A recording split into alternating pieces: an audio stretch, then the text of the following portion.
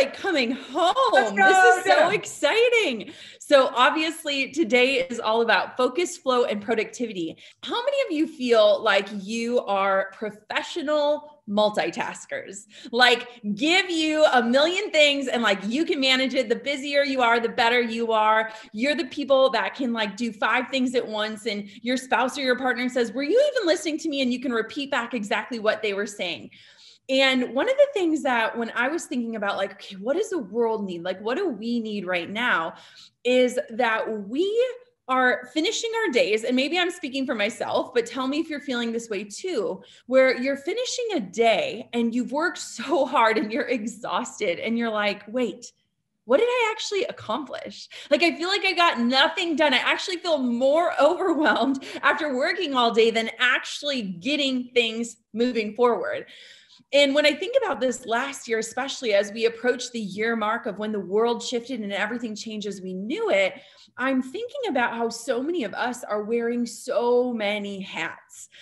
For me, you know, I operate as a family unit. My husband and my daughter are home all the time. I have a dog under the table right now who I'm praying she doesn't bark. And we're constantly being pulled in so many directions and wearing so many different hats. And when I first became a mother, one of the biggest challenges for me was feeling like I was constantly half in on everything, whether that was work or motherhood. You know, I would be checking emails while I was nursing my baby, or, you know, I'd be up in the middle of the night and then I'd start thinking about work when I was holding my child.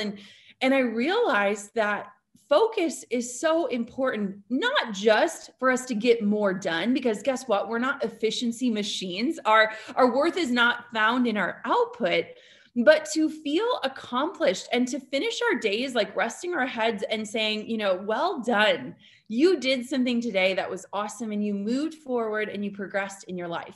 Now, one of the things that was super interesting, and a study done by the American Physiological Association Cognition, they performed this on people trying to perform more than one task. And they realized that our mind and our brain are not naturally designed to perform in this way. And it can actually cost us. So when we are trying to multitask, it can actually cost us 40% of our productive time. So when I became a mother and I made the decision that I wanted to nurse my daughter, and that was going to be part of my job for the next year of my life, I realized that I had these very short windows of time to work. And maybe you can relate to that, whether you're in a 9 to 5 or you're working from home or you're building up your side hustle, you get these really small windows of time where you need to move the needle forward.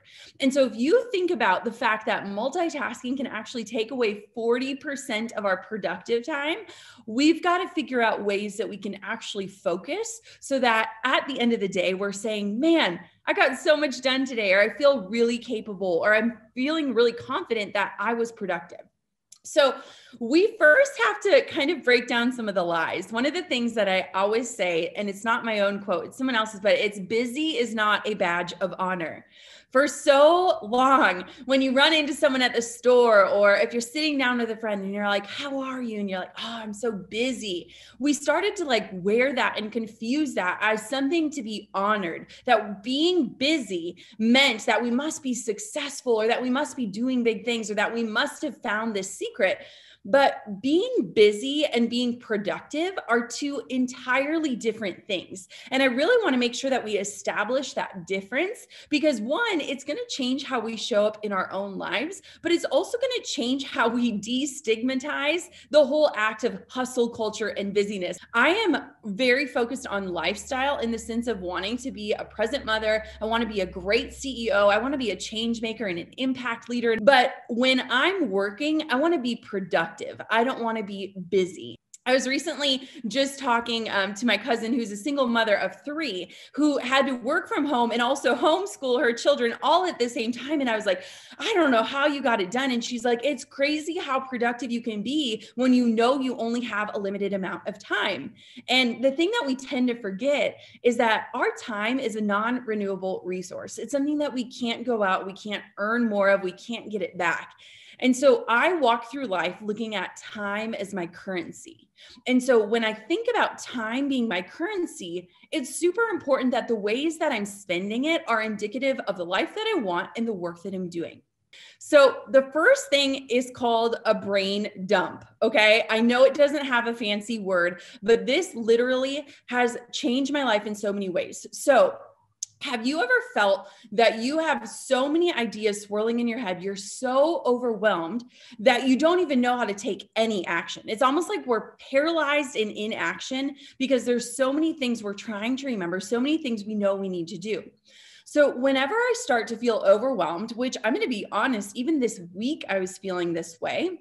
What I did is I opened up a blank document or took out a blank piece of paper and I wrote down every thought that was in my head. Like I almost imagine, like close my eyes and imagine the thoughts just pouring out of my head through my pen or through my keyboard. And they can be the most random thoughts. So it could be like, I need to book a pediatrician appointment for my child. I need to make sure this email gets responded to. I need to make this in my funnel and I need to work out, like whatever it is, it's like these things that are like living in our head that are almost like bogging us down. And so brain dumps are not meant to be pretty. They're not necessarily practical, but they're this way to release these thoughts from your brain and trust that they are safe. So if I ever wake up in the middle of the night and there's something on my heart or there's something weighing on me or there's something I'm even losing sleep over, I take the time to just really quickly write it down. I remember my grandpa always had a pad of paper by his bed and I never understood it. And he's like, my best ideas come in the middle of the night. But for me, when I can release that thought and say, okay, I know you safely exist here. I don't need to think about you until I'm ready to come back to you. It has been such a game changer for me. I think that a lot of times we worry that we're going to forget something. And so we almost keep these thoughts living in our brain as a means of like, don't forget, don't forget, don't forget. But when we bog our brain down so much with all of these don't forget thoughts or all of these random things that we know we could take care of, not maybe now, but later, we're inhibiting our ability to think creatively, to think positively, to generate new ideas. So one of my team members, Kylie, she said that she does this every Sunday. So if you get the Sunday scaries, if Monday approaching kind of freaks you out and you're like, man, I'm about to start this new week and I have so much on my plate and I don't know if I can get it done. What she does is she drops everything onto a list or a document, or even we have like an organizational tool that we use inside of our company called Monday. It's basically a project management software, but basically she's like, I break down everything that's in my brain and I assign each task to a day of the week. And what she said is, she said, it's great reassurance when I see a stack of tasks or projects that give me that overwhelmed, like I have so much to do feeling. And when I see that they actually can fit into my week and that I have plenty of time to accomplish them. So one of the biggest things to remember is this doesn't have to be pretty. It doesn't have to be a bulleted list. It can literally be just releasing these thoughts from your mind to free up your energy and your time and your brain space to think about other things. And so brain dump is one of the best things you can do. And if you work with a team or if you have a spouse or a partner, sharing that brain dump can sometimes help people say, wait, I can help with that. Or, oh, you're worried about that? Let me take care of that.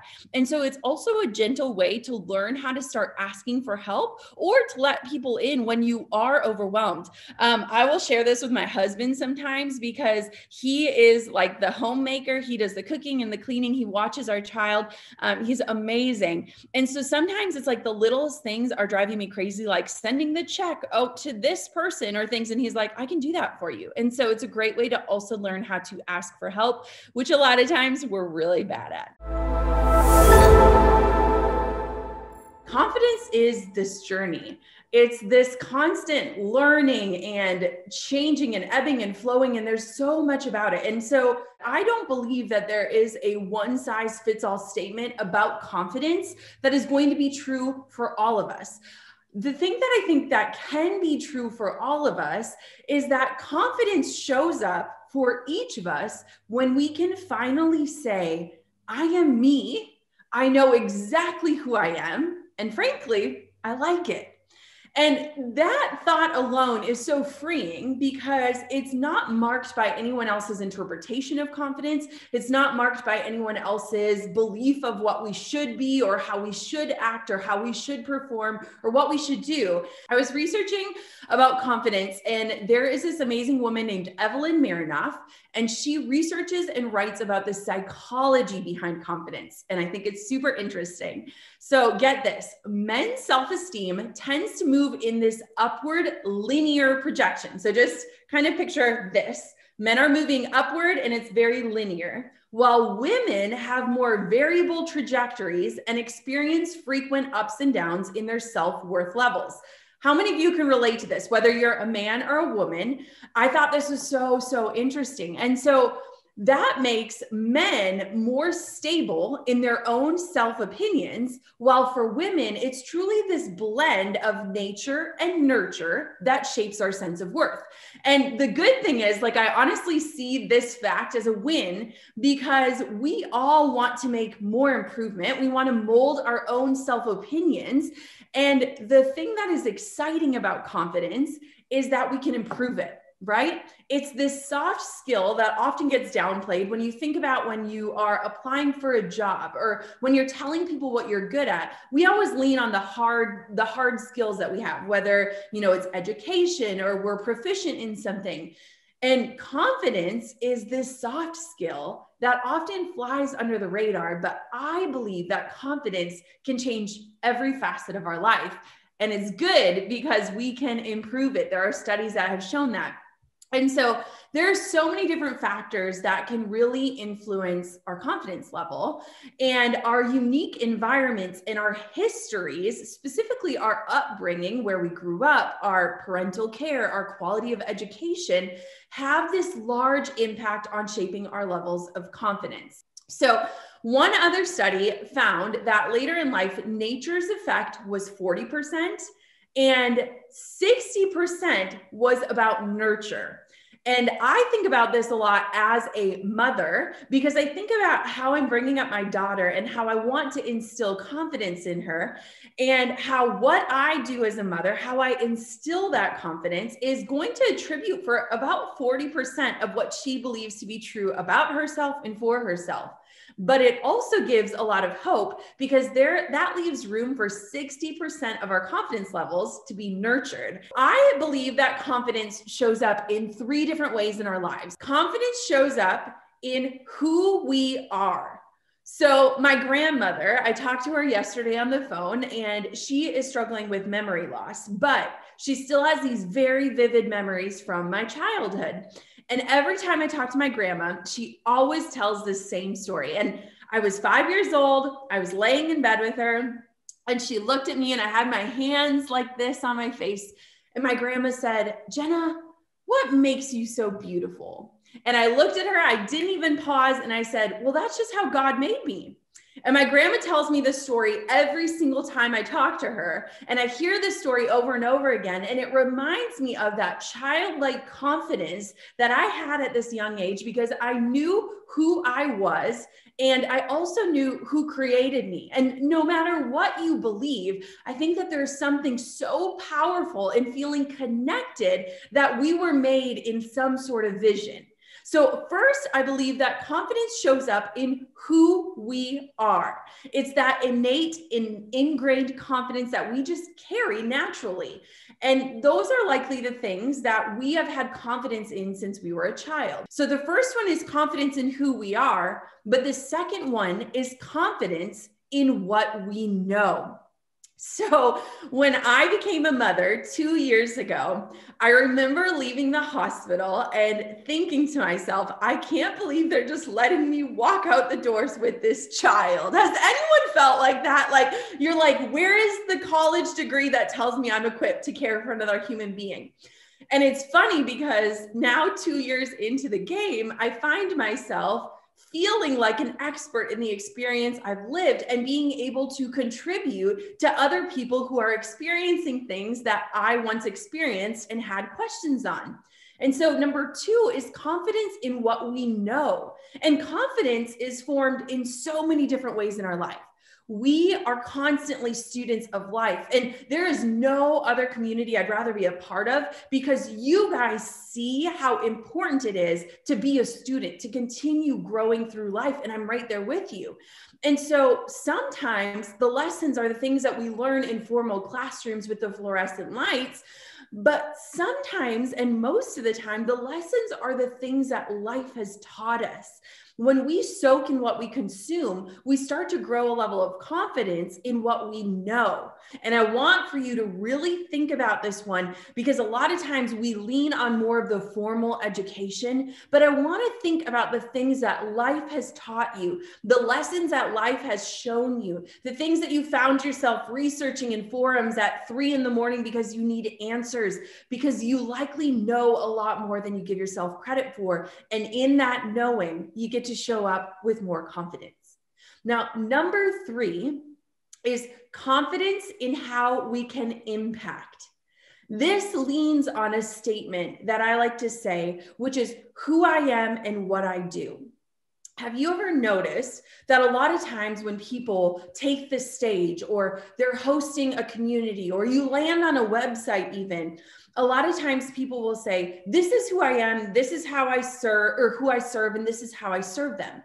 And I think that there's so much confidence in almost having that own mission statement for your life. And so when I look at the people who are out there who are really set on making the biggest impact, it's those who can confidently tell you, this is who I am, this is what I do, and this is how I serve the world. The deeper that we understand and feel confidence in our gifts, the greater our impact is. And I love that. So just to reiterate, the 3 things that I think can influence our confidence, and that ways that confidence shows up in our lives, are confidence in who we are, confidence in what we know, and confidence in how we can impact.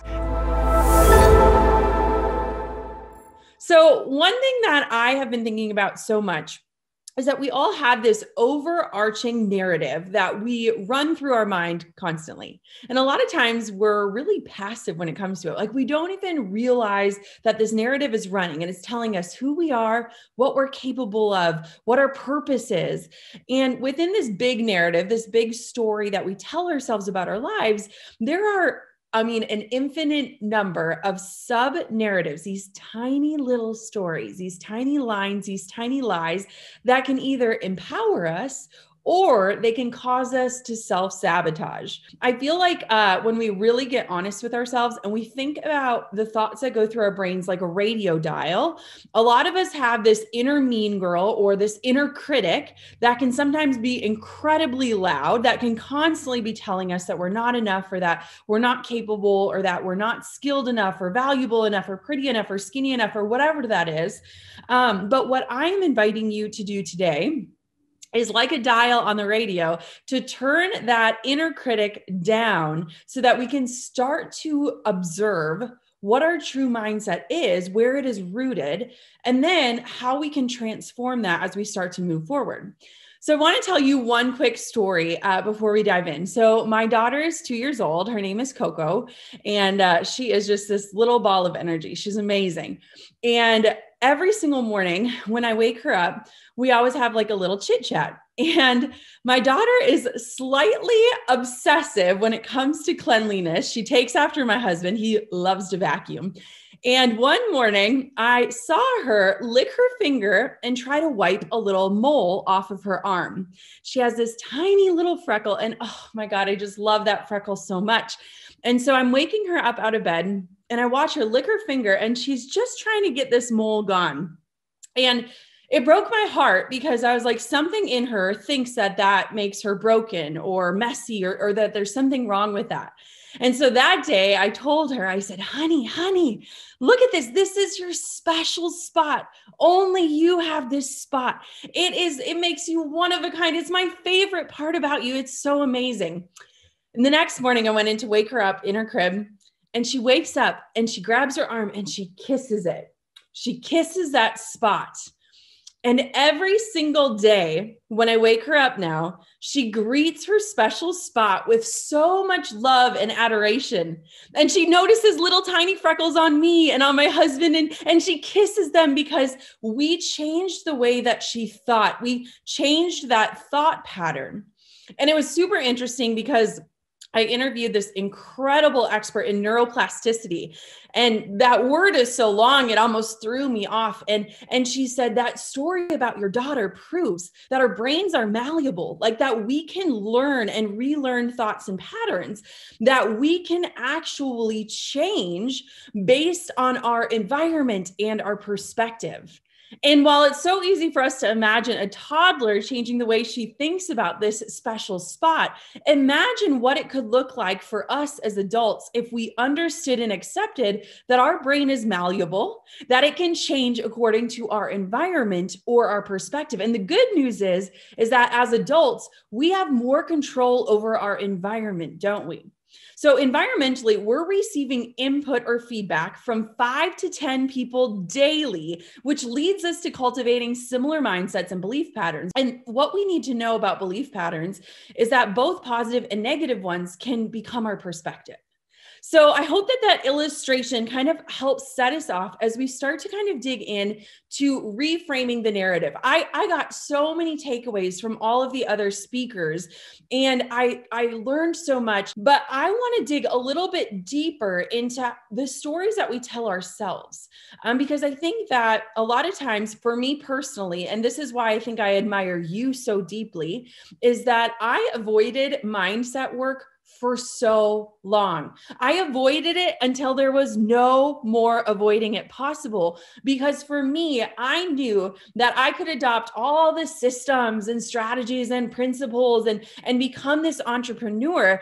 But you hit a point in life where if you don't start unpacking the stories you're telling yourself, if you don't start getting really honest about the lies you're telling yourself or where your beliefs are really grounded in, you are going to max out and hit a limit that may be real or maybe just make believe. And I avoided mindset work for so long because I recognized that it would require for me to really trace back my beliefs and maybe unpack some of the harder times in life or the tragedies we've faced. And I know that all of us as a collective human race have all been through something challenging or hard. And so I just want to commend you. I think you are like 10 steps ahead of where I was until I was forced to really say, wait, the strategies and blueprints can get me so far, but until I fix my mind and my thoughts, I'm actually not going to move forward. So has anyone ever joined the app Headspace? It's a meditation app. I am terrible at meditating. I'm so inspired by the leaders who are like, I meditate for an hour a day. I'm so inspired by that. It's not for me. So the app Headspace is kind of like meditating for dummies, and I need it. It's like meditating for busy minds. And one of the first things that they guide you through that has really helped me when it comes to mindset is they have you close your eyes and they tell you, what I want for you to do is to not shut off your brain, but to imagine your thoughts driving by on a road as cars. So each thought you has a separate vehicle and they're just going to be driving down the road. And your job is not to judge them or redirect them. Your job is just to observe your thoughts. How many of you have thought like meditation is like not thinking? It's like shutting your brain off, right? And you're like, I can't do that. My brain is like constantly going. But meditation is actually observing. You become this active observer of your thoughts. And what was really important to me about learning that tiny little takeaway was that I can become a non-judgmental observer of my thoughts. And then I can start to connect the dots to figure out, are these thoughts rooted in feelings? Are they rooted in emotions? Or are they rooted in truth? And I think that when we start to unpack those things, we can start to trace through the narratives, those things that we have on loop that can really hold us back or that can propel us forward. And so what I want to invite you to start becoming is just an observer of your own thoughts, of your own inner critic, of your own inner cheerleader, and of this voice, because when we can observe without judgment, we can start to kind of break things down in a way that allows us to rebuild in a way that doesn't invoke shame or guilt. One thing I want us to think about, the main areas where we have inner dialogues are about our work life, our financial life, our relationships, our health, and our abilities. And so when you think of those categories, I would challenge you to think about or write down the top area that you're struggling with the most. And so let's say you really struggle in work and you might be doubting your abilities to be able to effectively communicate. So you question yourself all the time. You question, did I say the right thing? Did I not say enough? Should I have raised my hand? Should I have spoken up? And that makes you really wonder, like, am I ever going to be a good leader? Can anyone relate to this? I feel like sometimes communication can be that thing where we're like, someone once told me I'm a terrible communicator and thus I must be. So whatever that story is that you're telling yourself in that area of life where you're like, I want to improve or grow here, or I want to change that narrative, I want for you to think about how can you get all of the thoughts out? This does not need to be a journal entry that you'll come back with fondness. This could be something you could burn, but write down all of those dialogues that you tell yourself that you believe to be true. So what is that story that you tell yourself about why you believe you are lacking, or you're not effective, or you're not successful in this area of life? And if we invite ourselves to gently observe our thoughts and we continually ask ourselves a question, why, you'll likely start to uncover a narrative that has been on repeat in your life. This can be your day for personal growth. This can be that day you committed to and you remember and you go, that was the day I got myself a community. I got better coaches. I committed to making my life the absolute best that I could. This is that day. Make today your growth day. Click the button on this page and sign up right now.